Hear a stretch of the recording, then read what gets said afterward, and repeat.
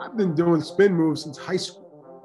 When I was watching the N1 mixtapes, I was like, oh, he broke his ankles. Oh, what a move. Oh. So that was embedded in me. So I wanted to bring that to the football as a defensive player.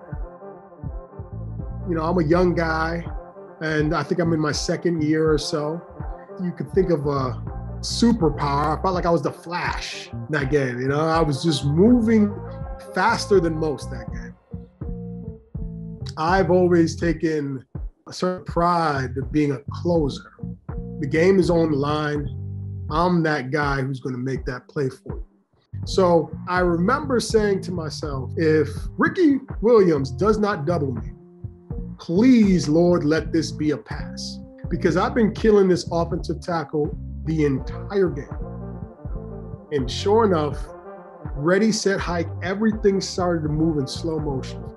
I know that offensive tackle, he's waiting for me to do a spin move. He understands the game is on the line. But for me, I'm just going to give him straight 93 octane speed around the corner. Think of like NASCAR, on those big tilted deals. Every step is just like you're spinning the earth with your feet, coming around the corner, low to the ground. The offensive tackle was just getting out of his stance. He was falling over himself.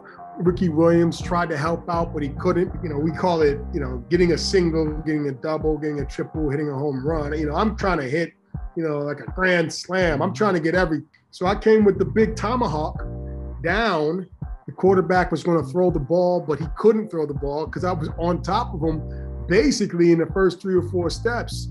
And I ended up sacking him, causing the fumble, and our team recovering the fumble for the absolute game winner.